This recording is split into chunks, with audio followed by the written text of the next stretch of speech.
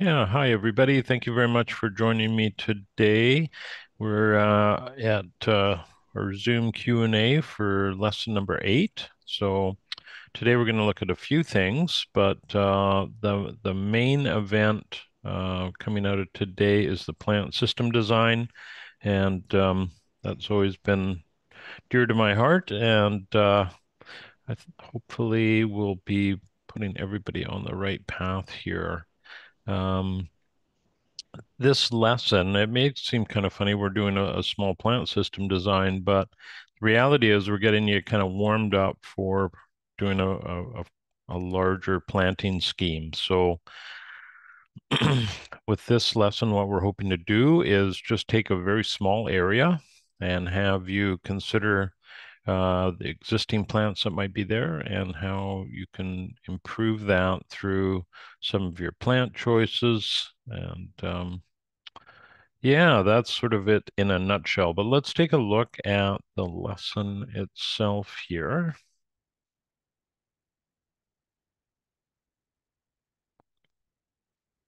All right.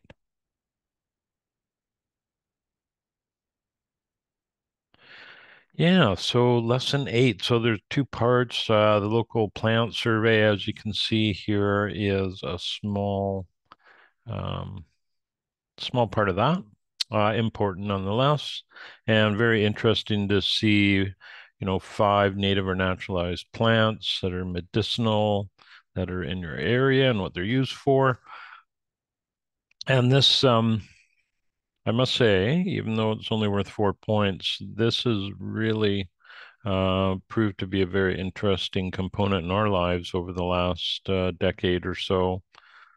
And it's just amazing how much medicine is actually around you at any one time. Even some of the ornamental plants I used to use in my earlier work, quite shocked to find that they had medicinal properties. So it's yeah, very interesting first part here. Um, but it is pretty straightforward. We want uh, them to be local, and we want botanical or scientific names, as well as any common names with that. So I think that is pretty straightforward.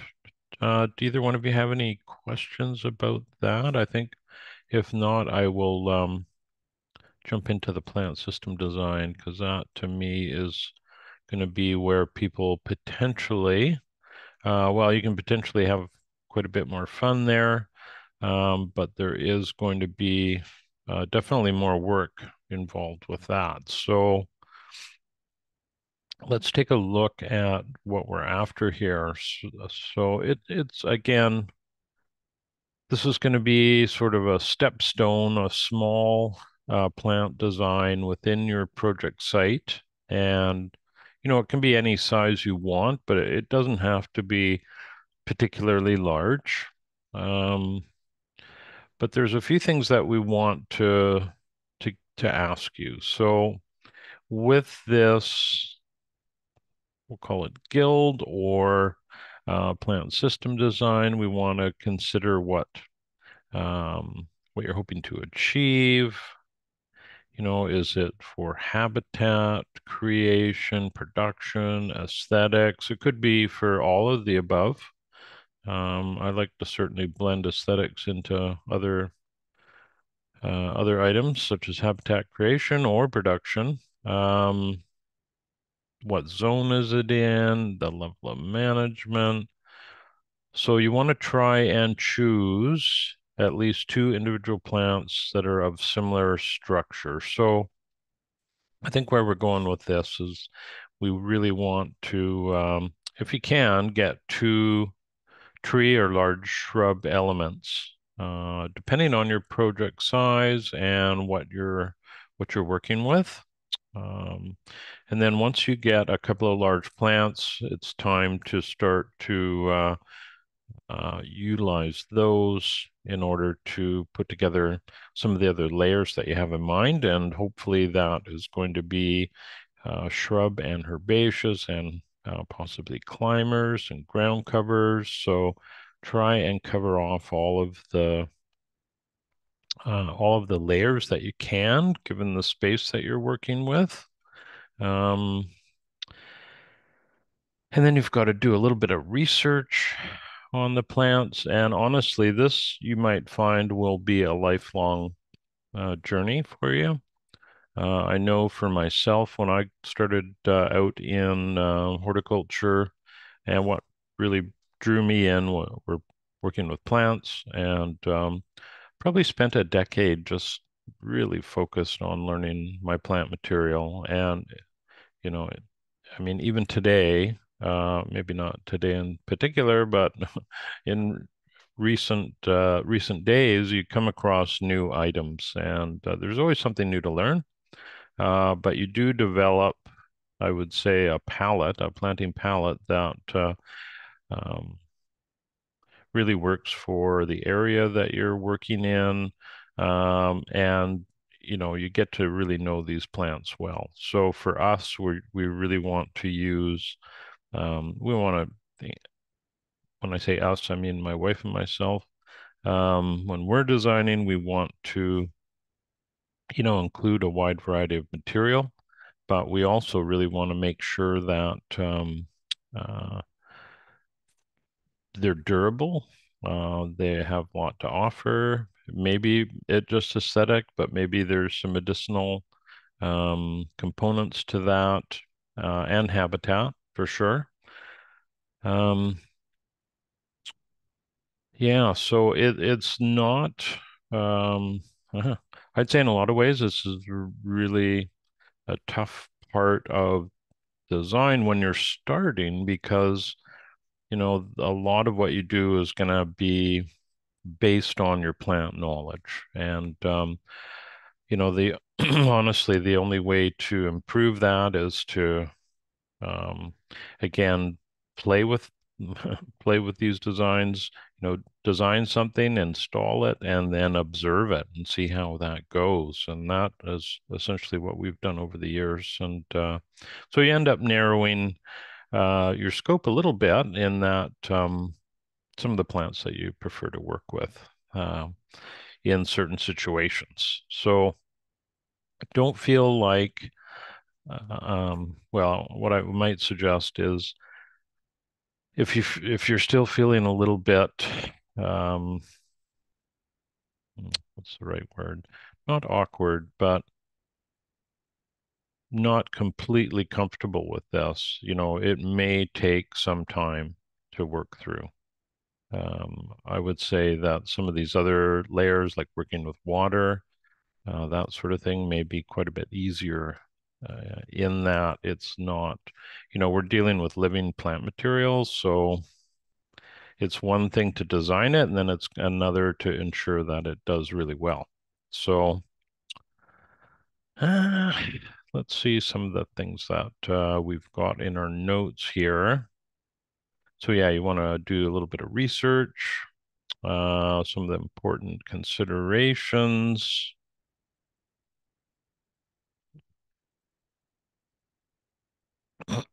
So some of the ecological services some of these primary species provide.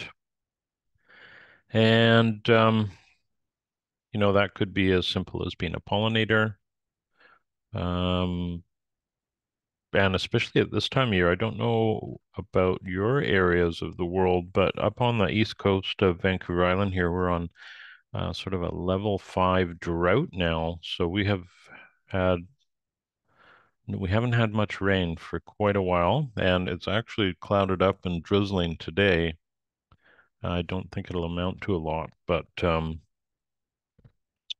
yeah, it is very, very dry, and I'm just trying to remember where I was going with this. Sorry about that.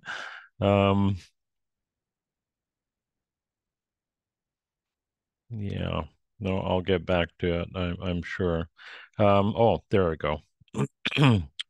So when I'm talking about, say, drought, where what we're experiencing, and pollination, that is a huge piece. And I've certainly noticed this year that those pollinator plants that are really key to holding some of these native bee populations, they're struggling a little bit, and so that's something you might want to keep in the back of your mind when you're putting together any sort of planting regime. Is, at this time, July and August, when it gets a little bit lean, what in particular, some herbaceous plants, what can they offer to some of the insects to support them? And I can tell you, yesterday I was noticing some of our oregano, and oh my God, they're just covered in bumblebees. So something to keep in mind. And there are a lot of things to keep in mind. So this is why it does take a little bit of practice to go through this. And, I guess it's a lot like I don't paint. I have some family members that do, but I would imagine it has a similar experience in that we're continually observing what we do and trying to improve on it. So again, some of the things to consider here, ecological function, the yield, and that can be, that could be food or fiber, or it could be a whole range of yields. Could be an aesthetic yield, could be that it is a nitrogen fixing plant, so the yield is for other plants in the area. Why do you place each plant in its chosen position?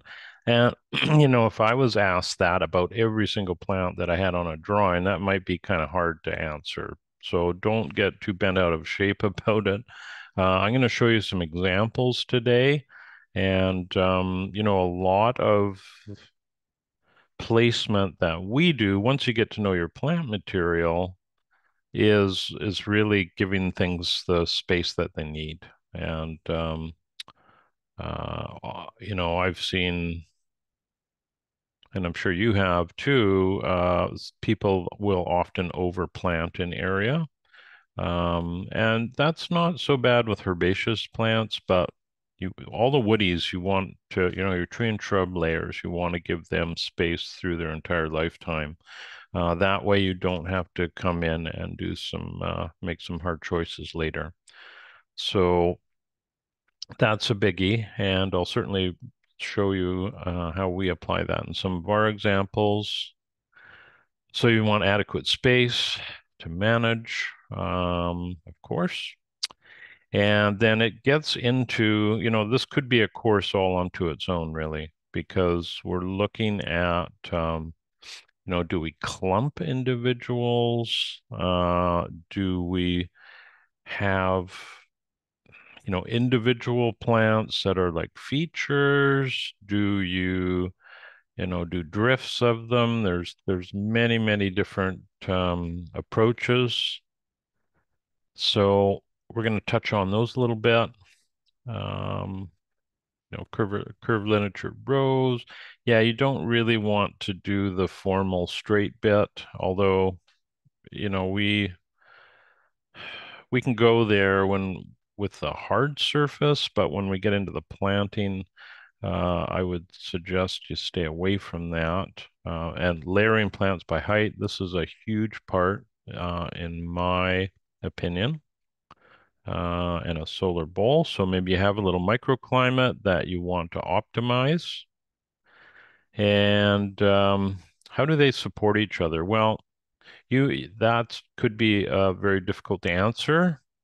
There might be some obvious things, but I would say generally trees, shrubs, and herbaceous plants in these different layers naturally support one another. But we'll again touch on that.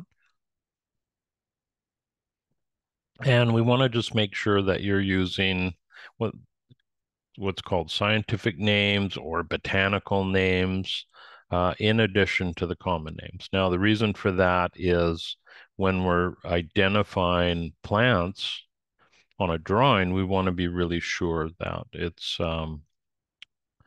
clear what our intention is. So botanical names, scientific names are the way we're going to ensure that not only your client, but a nursery or an installer knows exactly what your intention is.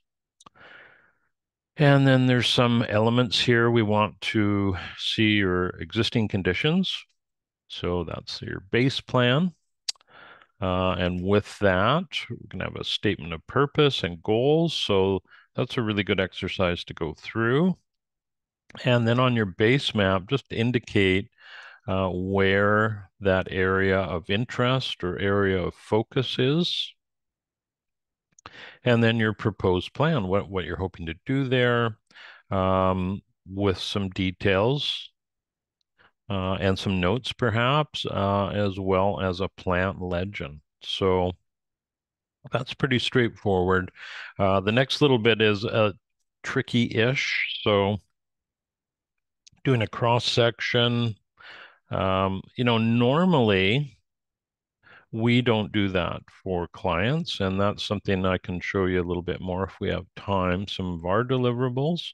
But this is a good exercise to go through with the course. Now, why is that? Well, it gives you that on the ground look or feel of what your intention is. And perhaps when you do that, you can go, wow, didn't realize I've missed a certain layer that I should include. Maybe it needs a bit more shrub material. It can be a well, it's something that I think eventually you just have in the back of your mind, the proportion of tree, shrub, and herbaceous, and how that's all interacts with the theme that you're hoping to do and the space you have to work with, as well. Do a little bit of a plant species matrix, so that's more of a spreadsheet, and some of the interrelationship. So it's a pretty deep assignment. There's no doubt of that. The key things that I'm, you know, looking for are, of course, in the rubric here. So as long as you're covering off your items that are listed here, you're going to get marked accordingly. And again, don't spend a disproportionate amount of time on the plant survey. Most of my feedback will be involving the plant system design itself. So let's take a look. If we look at the template file here, you can see we've got a couple of examples. Let's see if I can make this a little bit bigger.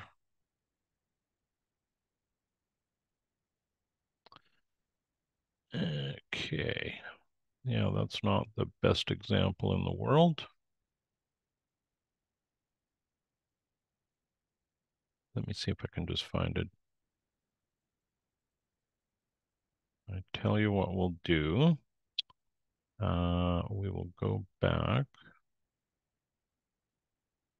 Actually, I think I have to sign in. So I don't know how many people take a look at this when they sign in. But if you go to that module section, and there are some sample reports here. Let's take a look at this one.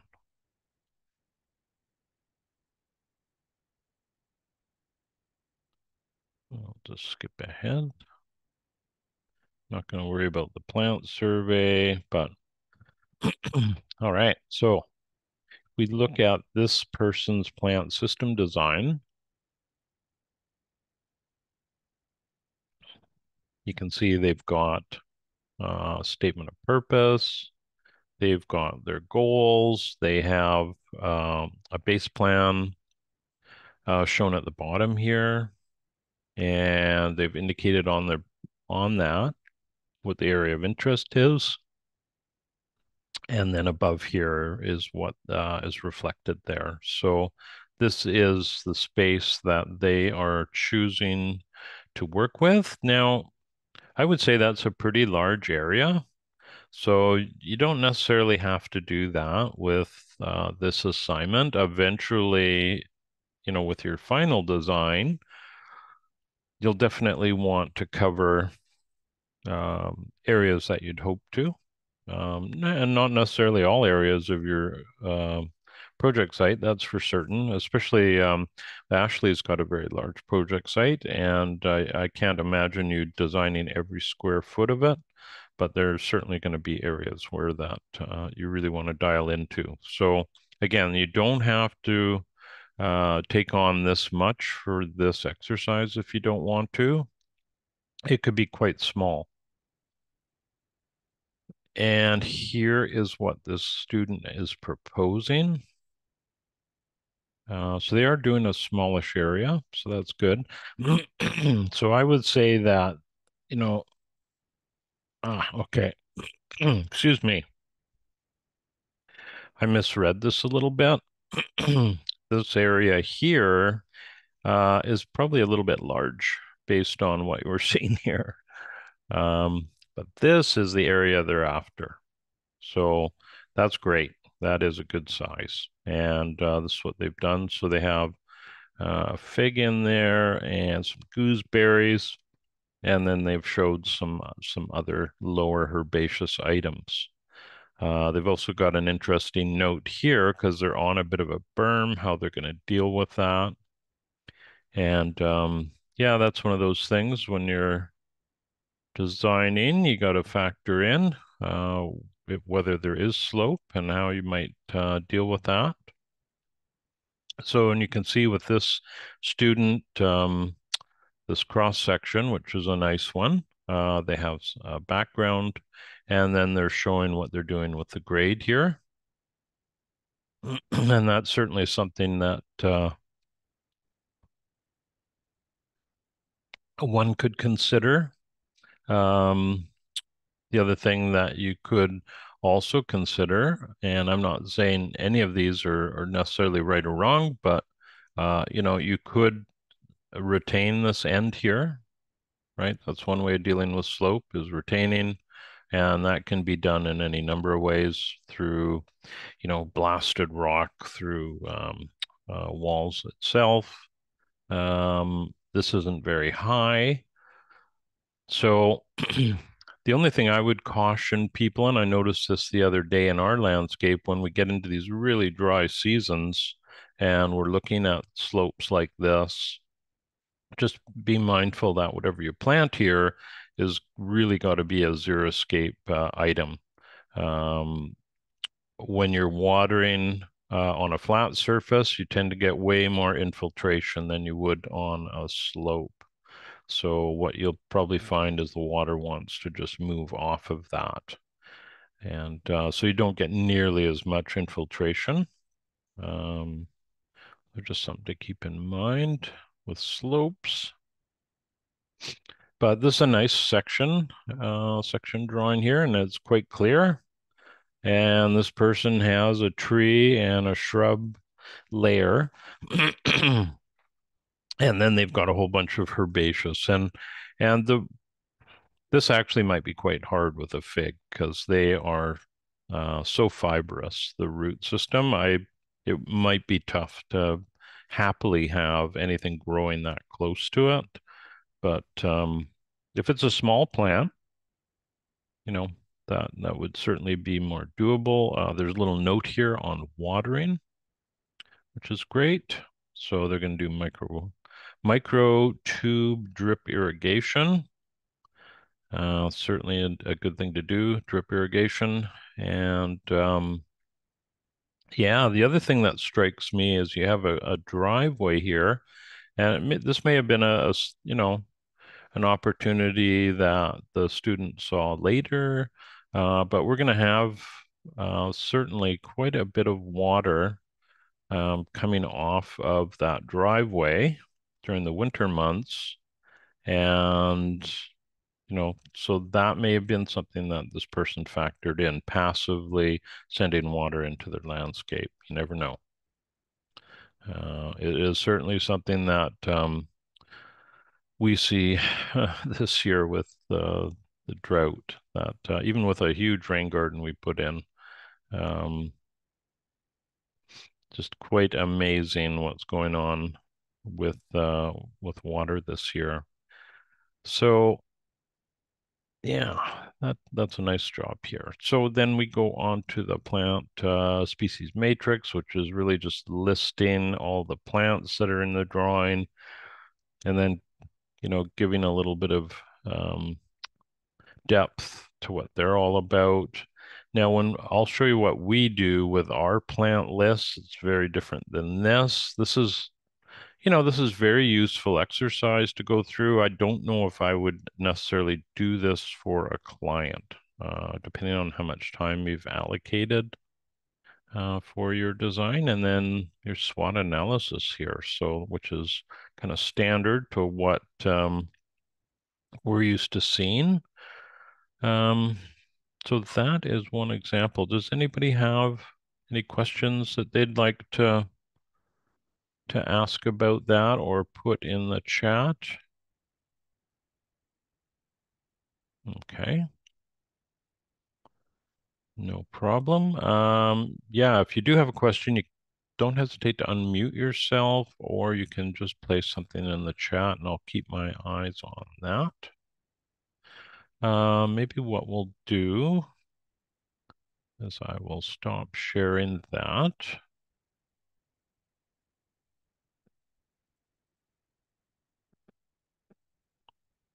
And I will just share a drawing that we have here as an example. Now, bear in mind, this is kind of a deliverable that we provide for our clients. So it's going to have some relevance to the assignment, and some not. There won't be relevance in some ways. So we don't do a cross-section drawing. Don't need to. I mean, I don't need to. I can sort of visualize what's going on with this. So uh, maybe what I'll do before I dive into this is just give you a quick shot of what we did here. This is part of a base plan that we did. We had a drone survey done on this property. So we ended up with it makes it mapping so much easier, as well as we got contour data, which was vital. Then we went ahead and did this water layer. So when we do an acreage design, we start with a concept. So we're doing much like you're doing with the course here. It's a rough. Well, I won't call it rough. It's an initial concept that we refine based on our client's feedback. And once we get to the end of the design phase, which I'll show you, then we look at details. And the details are actually part of the planting plan that we'll review today. So that was an extra, kind of the second part of the design. So let me go back. This is water. So we do a water layer where we're calculating average annual rainfall and roof surfaces. And here we have usage and collection data. So we're trying to figure out, what roofs to collect off of based on their approximate usage. And they're in a very dry area. So they are subject to water restrictions, and right now they would have that. So rainwater harvesting was a big part of their project. And in this version, which I think was changed, they're collecting off a couple of roof surfaces on a workshop that is right here. So it's away from the house. And it's going into two pump chambers, and pump chambers are then pushing it into storage that's not too far away. So I think here we had 12,000 gallons of storage. Looks like we have 15. Yeah. Well, it depends on what. Yeah, there's 15 here. And then these charts below kind of show us what to expect with that much storage based on what we know in terms of average annual rainfall and approximate usage. So this, we won't get into that. This a deep subject to get into, but this played a big part in this project. How are we going to irrigate the landscape? So if nothing else, they could bring in tankered water if that's what they want to do. I'm sure this year we had a dry winter, dry for us, so they probably are importing water. But what it did point out, actually, this whole exercise was we needed to collect off the house roof to ensure that we had an abundance. And I don't believe they opted for that. It could be added, but yeah, so that's the way that went. We had a couple other things in mind here, passive solar greenhouse and a little bit of a raised planter at the entrance to the house. So this is our access layer, a little patio, a permeable parking area. Or actually here it's a gravel parking area with sort of an absorbent, well, we'll call it a swale.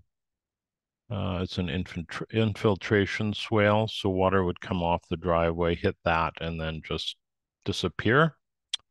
Well, not disappear, but it would be infiltrated in the area around it. And they changed that a little bit. They wanted to go with, which I'll show you later, they wanted to go with some permeable parking area, which is way more money and harder to do, but that's what they wanted to do. And then, so this is the soil layer. So we've had water, access, and soil. So this is soil being all the living components here, and those overlay into this initial concept, which is basically what you will be producing um, in your final assignment. So at the end of that, you'll have this conceptual design. And then if you wanted to go down the rabbit hole a bit further, you would be getting into more detailed design. So this is where our design package stopped. And then they asked us to quote some details, and now we know what they are, right? We know exactly where the plantings are, and quite a bit of detail about the rainwater. So that is essentially what we've done here, and that kind of leads us up to uh, what we're asking for in the assignment. So I won't go through this ad nauseum with you, but basically what we're after is with what you're doing uh, is similar to this in that we're just going to have you pick a small area. So instead of the whole plan, which you could do your whole landscape if you want, but here we're just chunking out a small area for this assignment. So you could essentially do something like this. So we have 2 trees and we have a bunch of underplanting. I've got the circle of death going on with my cursor, so I'm hoping that doesn't mean, oh, gone away. Good. Okay. Yeah, so here with the software we use, which I won't get into, but it has these smart objects. So all these symbols have data attached to them. So this particular symbol is an Acer Griseum, and it's a paperbark maple, and it's 6 centimeter caliper, which is the size, measured, probably at knee height. And that symbol, wherever we place it on a drawing, will have at least this data and a lot more.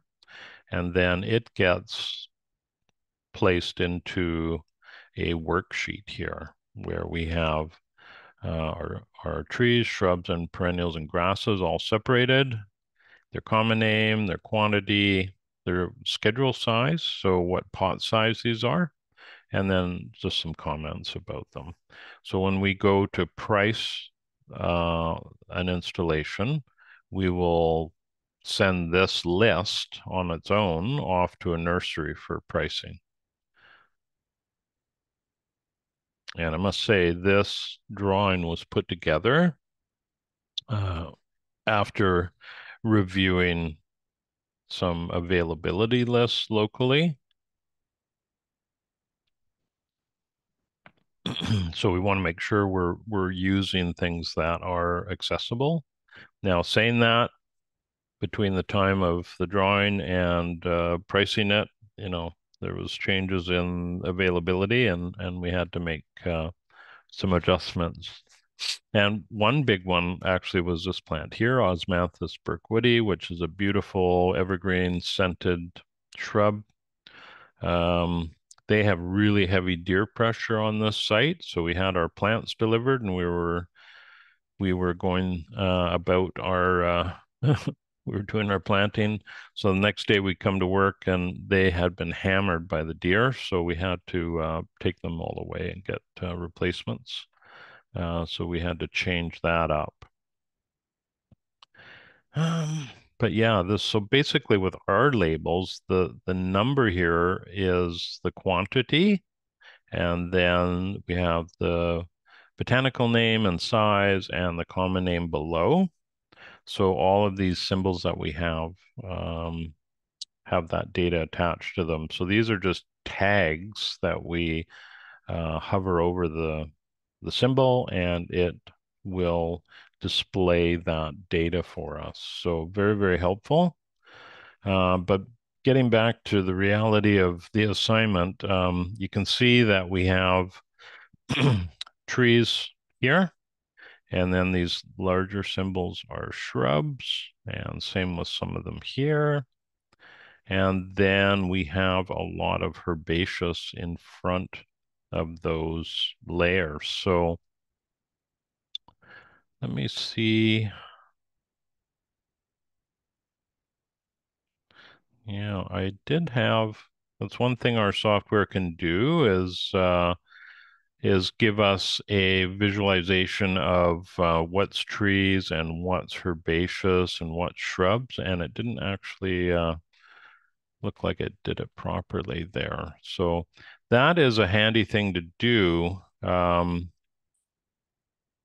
But we kind of do that when we put together our planting plans. So what we typically do is, and I'm sure it's obvious, is we start with the tree first. So we'll place our trees and get that structural feel that we're after, right? And once we have all these trees in place, then we will go with that shrub layer. So we'll utilize shrubs that we have agreed to use with our client. We put together what's called a planting palette, which I'm not showing you here, but it's basically a list of all the potential plants that we could use in the design. And our clients will let us know if there's anything on there that they don't want us to use. And so when we have that palette approved, then we're off to the races. And we will use, again, we place our trees, then we got our shrub elements in, and then we take a look and see if that is what we're trying to achieve in terms of structure.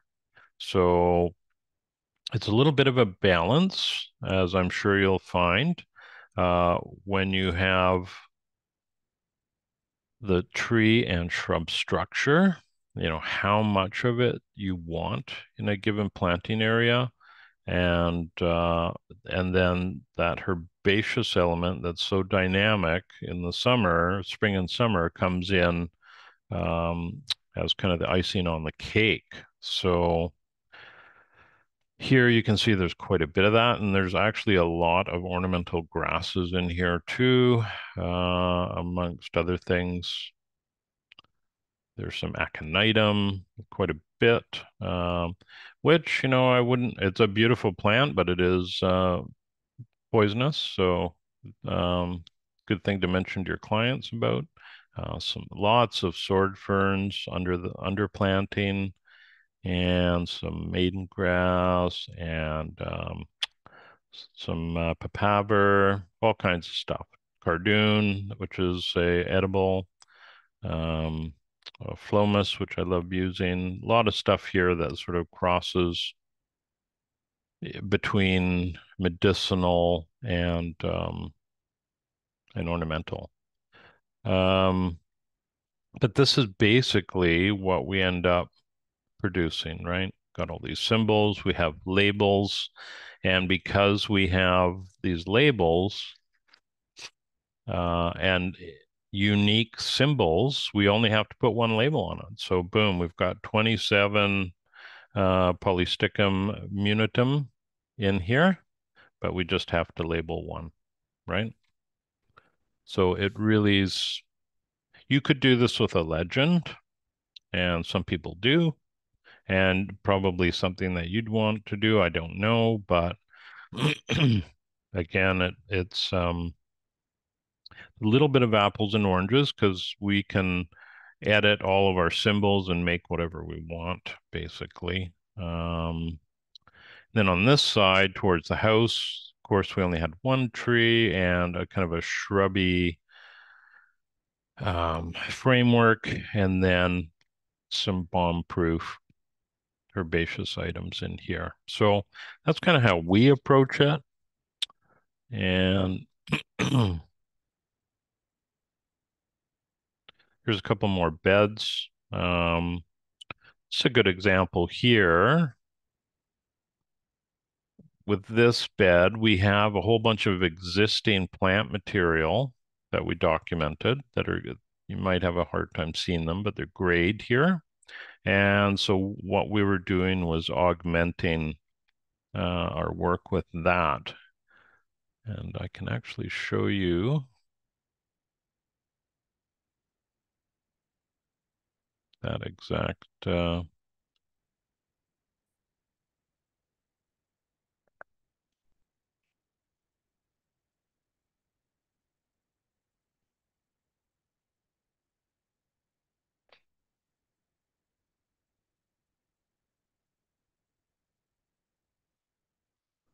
there you go. I will just stop share, and this was just from a post we did a few weeks back, but that's basically that area. They had a bunch of rhododendrons that were planted by some very well-known horticultural mm, people that had a lot to do with the introduction of rhododendrons in British Columbia. So it was a well-known garden. But anyways, these are suffering. But actually, we added some of these, and then what we do when we have finished our woody planting, which is what happened here, there's tree and shrub elements added to these existing plants that you can see how were hammered back pretty hard in the heat dome the year previous. We come in and we irrigate the woody plants, and this is my wife here, and one of the people that helps us out now and then. And here we're using a raised micro spray effect. And then after this is done, we come in and we do the herbaceous or the underplanting and then mulch. So it's kind of a multi-stepped approach here.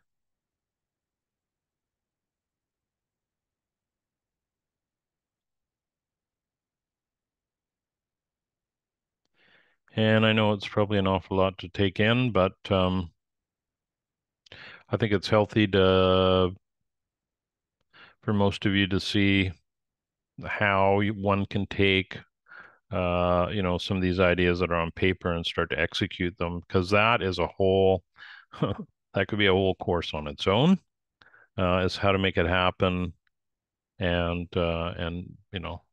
um, make it viable for you as an installer and give your clients lots of value. So yes, in this case, we had these existing plants and we added to them. And that's what we've shown here. So lots of ferns, nothing too dramatic otherwise. But again, those are labeled, and that's a good thing to do. And let's see what else we got here. Some details on the hardscape. So this permeable paving that our clients wanted. So we've got some info on that. And also with their little flagstone patio, they wanted, it to infiltrate water and have a little bit of a softening edge here, which is very difficult to achieve. So much easier just to compact and turn an area into a hardscape versus trying to blend both together here. That can be quite tricky. So yeah, that was one example that we've got here. How is everybody doing? Does anybody have any questions they want to throw out at all about any part of what we've talked about today, or anything else would be fine too? No? Okay. Well, what I can do, I can show you another example here.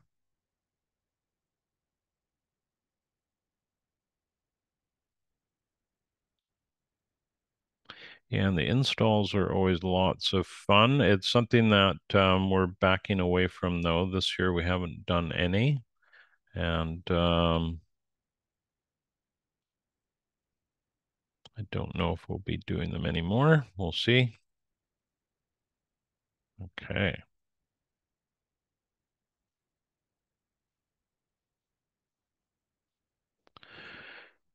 So again, this is a part of a package we did for a client. There's Sector Compass, which I don't have to introduce you to. Not sure why part of my title block didn't show up, but you'll notice that with all of the drawings that will have a little corner of the sheet that's dedicated to our title block, our information.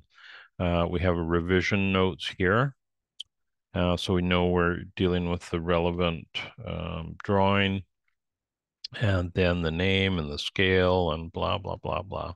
But this is a water layer we did for this particular client, and this is their micro water shed, which is huge.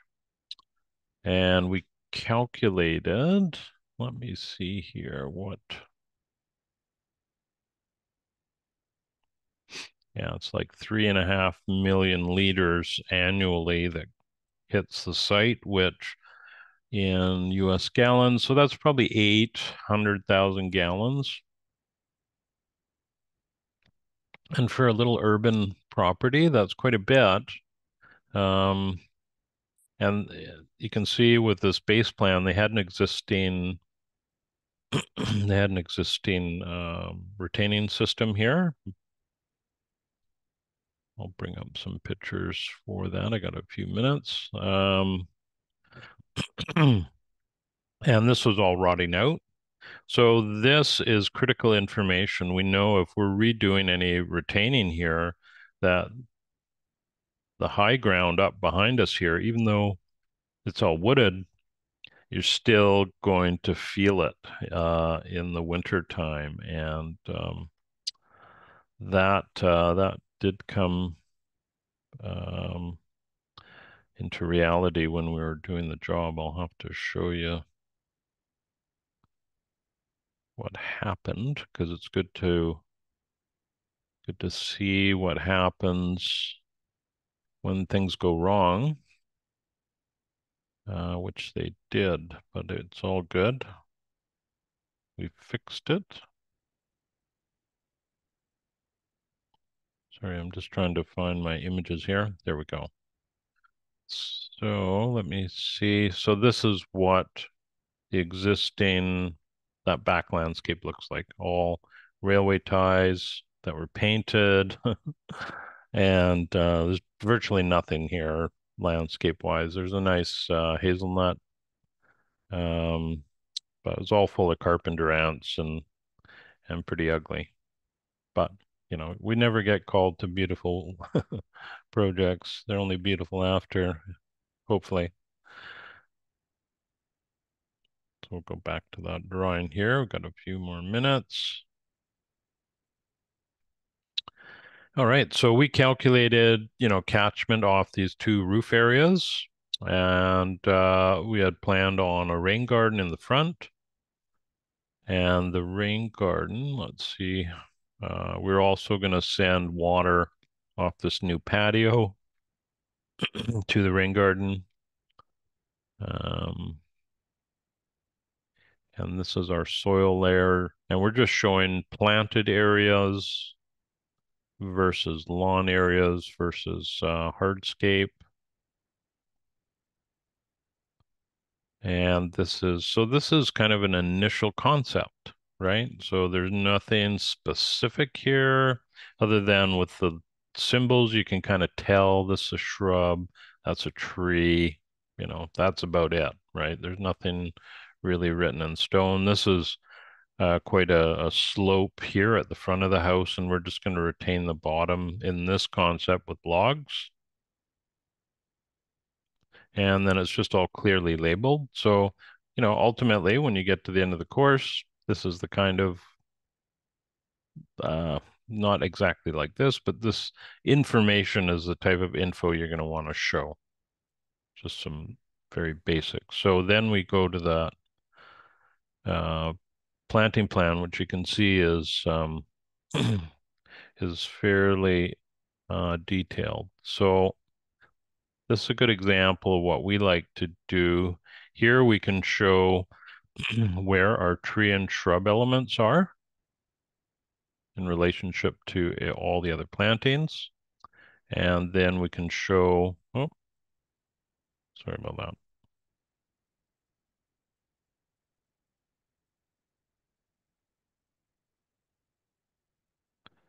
Then we can show the herbaceous plants. And that's really helpful when we're designing, just to make sure we're not, because we knew in the front, this front slope, we don't want anything woody there. We don't want anything blocking views. We want it to be pretty dynamic.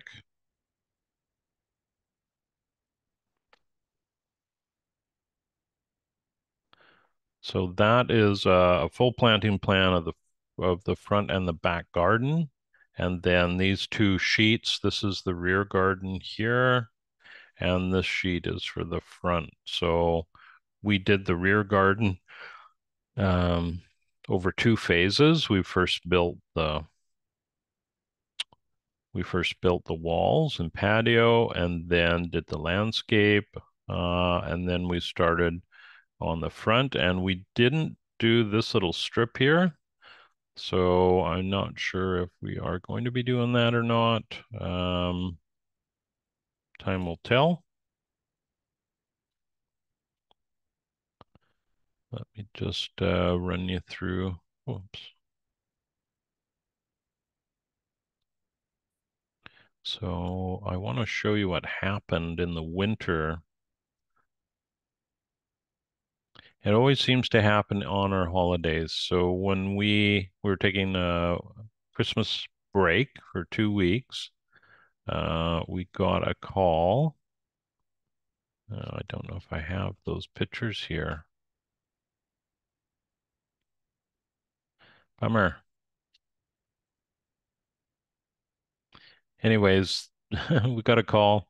Their clients were concerned about water. There's all this water here, and we're like, what? And we showed up, and the whole patio was just flooded. And we've worked with this mason for almost 20 years, right? Never had any issues at all. So we called him and, what's going on? He showed up and fixed it. But what had happened here was at the back of the wall,